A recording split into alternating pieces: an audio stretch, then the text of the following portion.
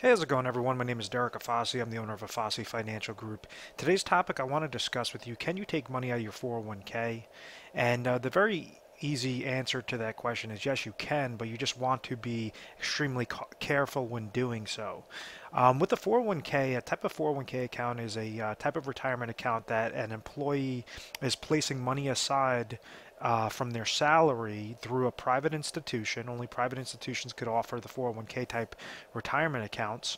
Just like if you had a public institution, that would be considered a 403b, or if it was a federal employee, it would be something known as a TSP plan. So all this is while this person is working for their company, they're offered different employee benefits packages, and one of these benefits might be to take portions of their salary and place it into a type of retirement account that they could leverage for later years, for certain withdrawal aspects and certain income aspects, from those accounts, whatever the case may be.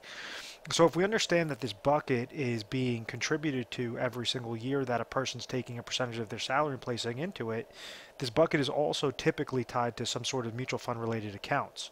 So what mutual funds are is it's going to be a mixture of stocks and bonds. So with a 401k account, you might have access to, let's say, 5 to 15 different funding options that say, okay, this is a target date fund, or this is a conservative portfolio, an aggressive portfolio, whatever the case may be. So the person that's contributing their dollars into that bucket is hoping that the mutual funds are going to come back with a positive rate of return.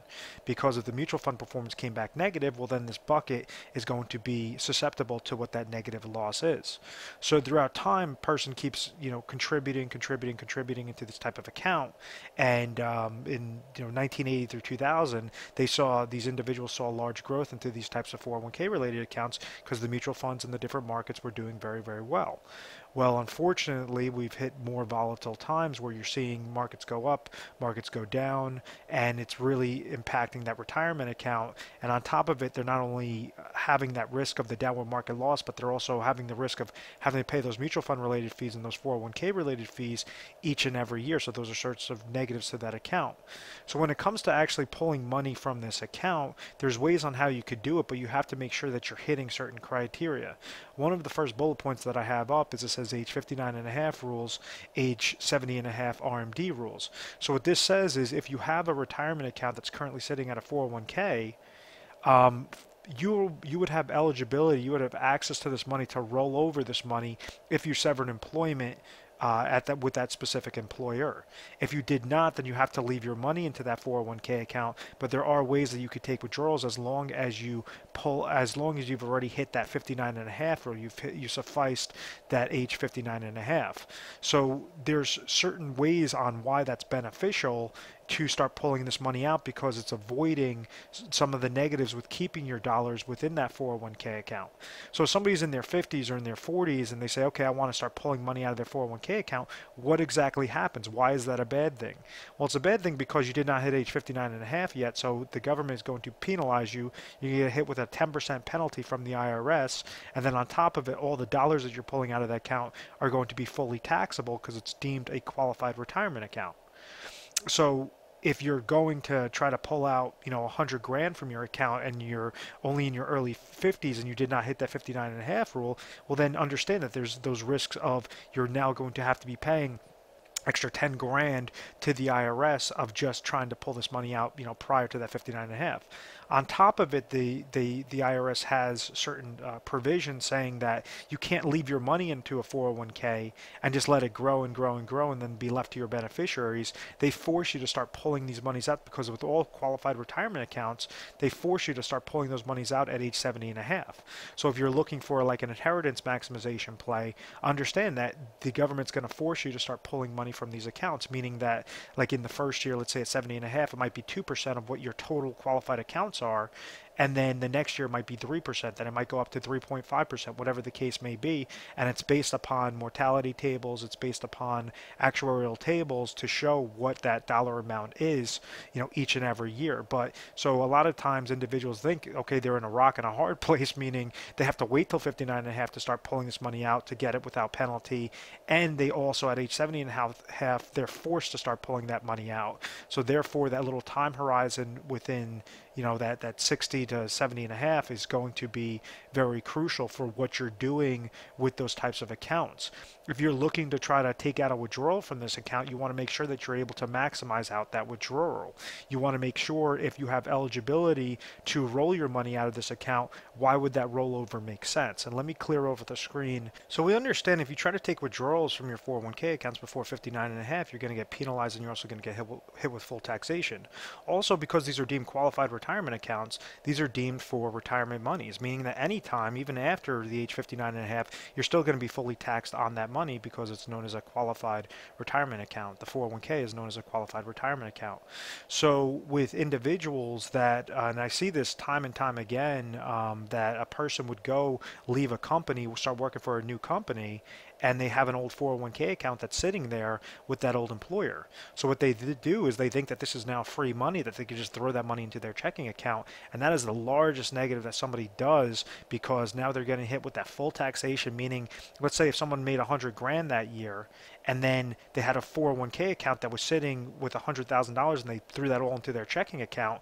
Well, now that's showing that they're making an additional 100 grand. So now that's showing $200,000 that year. So therefore they could be hit into a higher tax bracket, and they're also getting penalized through the IRS for a 10% penalty because they pulled out that 401k before age 59 and a half. So these are different things to be mindful of, and make sure if you're looking to pull your money out that you want to make sure that it's set up the proper way, and you do not pull your money out until it's essentially penalty free, until you could really maximize those withdrawals. Make sure that you're setting it up the proper way.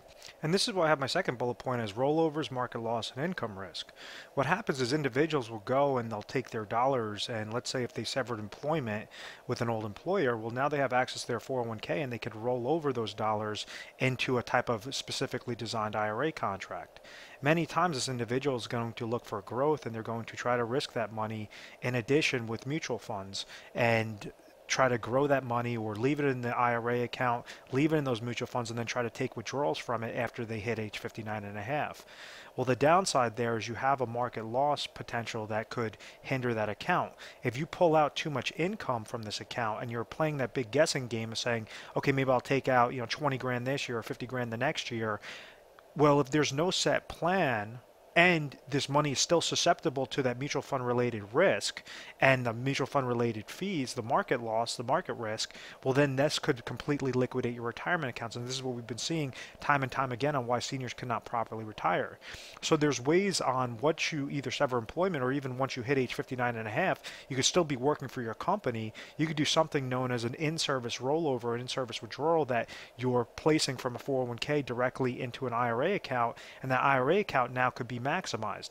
It could be maximized saying that you don't want to have that downward loss, you just want to have that safe consistency with gains into your account, or you could have it maximized with saying, okay, I'm 60 years old right now. I'm not going to retire until I'm 65 or 66. Let me go and make sure that I have a specific lifetime income rider attached to those types of IRA accounts to make sure that I could trigger lifetime income, not have those negatives, and provide income for both me and my spouse, or just myself, for the rest of my life. So I'm never going to run that risk of outliving my money. And that's equivalent to how a lot of individuals have pension income, and why individuals that have pension plans have been very successful in retirement is because they're deemed retired. They're in their 60s, and they're receiving a retirement paycheck that's coming to them month by month by month, or year by year by year, and they have that confidence that they could never outlive those dollars.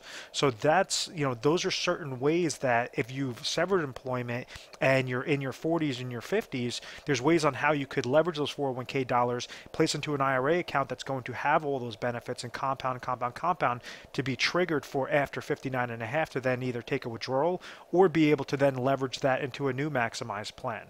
Another option is if someone goes and they leave their money in a 401k account and they just want to leave that to beneficiaries. There's ways on how you could maximize that inheritance, because at age 70 and a half, this person is forced to start pulling out these dollars. When you keep pulling out your monies, and it's still invested into those different types of mutual funds and those different types of risks that are involved, well, that could liquidate that account further and further. So therefore, you cannot accentuate how much you want to leave as an inheritance. So there's specifically designed IRA contracts that you could roll over, make sure that they have certain death benefit riders to maximize out that growth, and make sure that you're eliminating the fees involved. And whenever, God forbid, you were to pass away, your beneficiaries could at least receive a nice lump sum amount, that would be accentuated.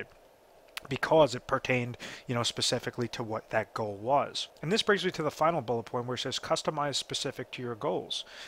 Whether you're looking to take withdrawals out of your 401k account, you're looking to do it before 59 and a half or after 59 and a half, you just want to make sure that you understand what you currently have and really understand what your goals truly are. Because if you have a specific goal that you want to retire at X amount of age, well, there's ways on how you could leverage specifically designed either IRA contracts, or you could set up max withdrawal strategies based upon those types of accounts to make sure that you're receiving that income, year by year. Or you might have an inheritance goal that you just want to be maximized. You want to have a safe, consistent growth goal that wants to be maximized. And there's certain companies out there that offer specifically designed contracts specifically for your benefit. So it all goes by what your current age is, what the dollar amount is that you're looking to invest, what area you live in, because each contract is going to be specific to a particular state.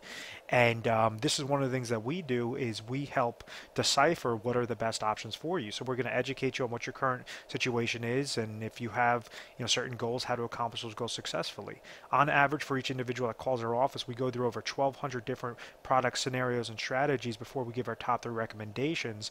And this process is proprietary to us. It's known as the Retire Sharp planning system. And it's been very successful, all throughout the nation. We are A+ rated on the Better Business Bureau. We've always had very good reviews. We've never had any complaints, and it's because of our methodical process.